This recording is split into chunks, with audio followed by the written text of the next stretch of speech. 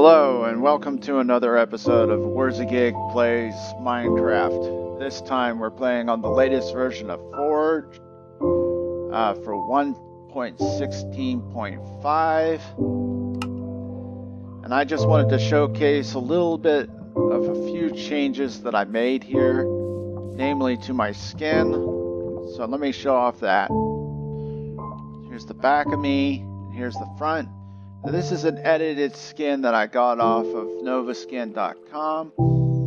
And if you're interested in what all those fleshy looking things are over there with the icky water and such, this is some create pipes and machinery hooked up to Biomancy. Now with Biomancy you get a digester which gives you nitrate paste.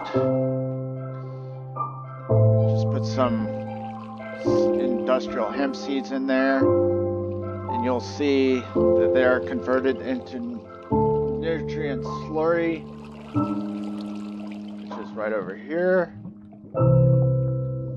and that will get pumped into this tank here for storage, which will get distributed to the next machines, which will be the